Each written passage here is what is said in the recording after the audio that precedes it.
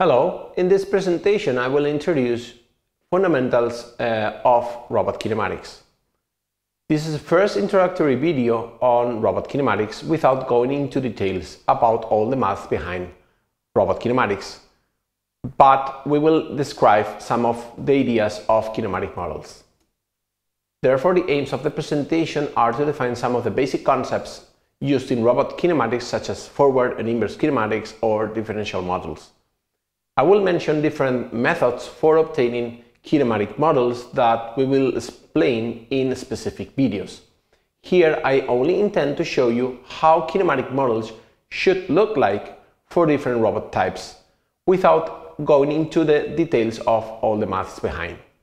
In addition to this, I will also talk about singular robot configurations, specifically the ones of serial manipulators and collaborative robots. Kinematics is the science that studies motion without considering the causes that produce it, that is, the forces that cause it. It only takes into account positions and velocity of the elements. In robotics, kinematics allows to study the movement of robot links with respect to a reference frame. This is an analytical description of the spatial movement of the end effector in both position and orientation. It allows, therefore, to establish a relationship between the end effector and the joints of the robot as a function over the time, both in position and speed. Kinematics is the basis for understanding how robots move. In a large number of applications where robots do not move at high speeds, kinematics play a fundamental role.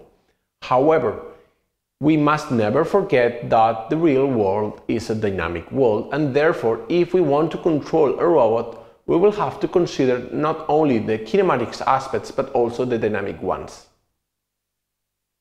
We can distinguish two types of kinematic models, absolute and differential ones. The absolute models are expressed through absolute variables such as joint angles or joint positions or the position and orientation of the end effector, while in differential models there's a relationship at the level of velocities, whether linear or angular. A forward kinematic model allows to determine the position and orientation of the end effector from joint position values.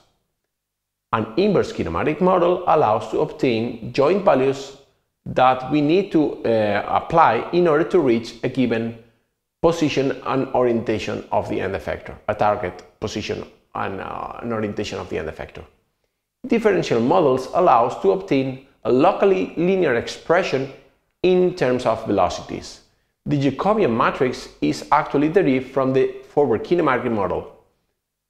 We will see this in the next slides. Each of these models can we can have different methods in order to compute them, and therefore it is convenient to know all of them. Forward kinematics has a unique solution and can be obtained from trigonometric equations or, let's say, from the Dynamite-Hardeman method. The details of this method are explained in specific videos about robot kinematics, so in the later videos. Forward kinematics plays a fundamental role to obtain the position and orientation of robots and effector given some joint values. The inverse kinematics of a robot usually has multiple solutions, since there are several configurations that a robot can apply in order to reach the same position and orientation. For the most common robots, an analytical solution of the inverse kinematics is known, but they can produce solutions that are numerically unstable near singular robot configurations. There are methods based on numerical approximations and optimization techniques that allow obtaining numerically more stable solutions using the Jacobian of the robot. Inverse kinematics is used mainly for generating robot movements in the Cartesian space. Differential kinematics, on the other hand, produce a linear transformation of the robot kinematics, and therefore it is usually used in kinematic robot control. The robot Jacobian can be obtained from the differential geometry methods or also from the results obtained by applying the Denavit-Hardeman method, as we will see. Robots can have some singularities. These configurations must be known in advance, so we have to try to avoid them as much as possible, since they imply that the robot will be blocked at some directions. Singularities appear when we try to move the robot in the Cartesian space and the inverse kinematic calculation in this case fails. Singular configurations can cause a speed map degeneration, that is, they cause high joint velocities for small end effector displacements. For instance, a serial manipulator robot has up to 8 different configurations. In the interior boundaries of the workspace of each of these configurations, there's a singular configuration. Therefore, changing from one configuration to another implies that the robot must necessarily go through a singularity, which will cause high speeds in some of the robot joints. In these configurations, the range of the robot's Jacobian is, or the rank, sorry, of the robot Jacobian is less than the number of degrees of freedom, which implies that the Jacobian will be poorly conditioned for its inversion, and therefore that is the cause for the speed map degeneration. The 6 degrees of freedom serial manipulated robot that we will usually find in many industrial applications has a workspace defined in R3 times S3 that allows the positioning of the end effector. Joints of this robot are revolute joints, so its configuration space is defined in S6. Forward kinematics is an analytical function that allows obtaining the position and orientation of the end effector from the 6 joints. This type of robot has an inline wrist at the point where the axes 4, 5, and 6 intersect. Draw here with a blue dot. This type of wrist allows to simplify the inverse kinematics problem so that it can be easily solved analytically by decoupling the problem. So we just simply use the first 3 joints to solve a position problem and the last 3 joints to solve an orientation problem of the end effector. This type of robot can have up to 8 possible configurations as a result of the inverse kinematics, 8 possible solutions, all of them reaching the same position and orientation of the end effector. However, due to the joint limits, some of these solutions might not be physically achievable, and that's why we discard them. We can discard some of them. The Jacobian matrix of the robot is obtained from the partial derivatives of the forward kinematics model with respect to Q.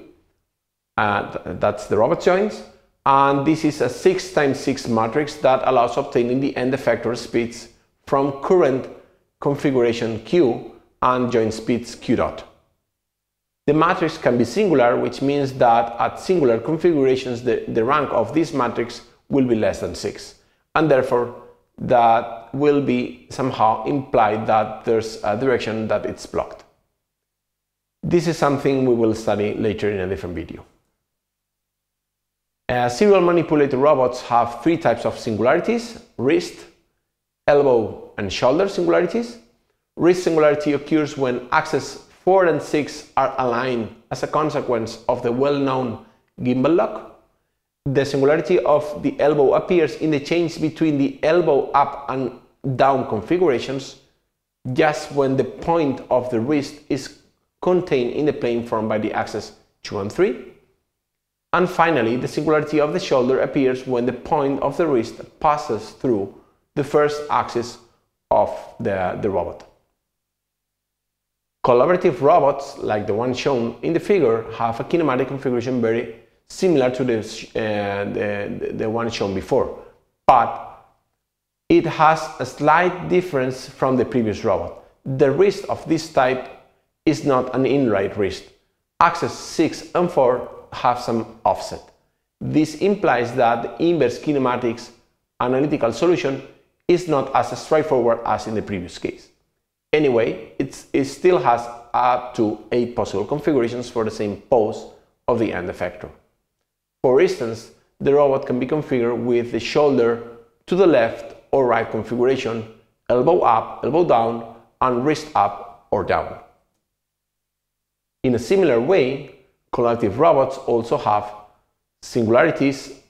In this case, the wrist singularity occurs when axes 4 and 6 are parallel, while the elbow singularity occurs when axes 2, 3, and 4 are contained in the same plane.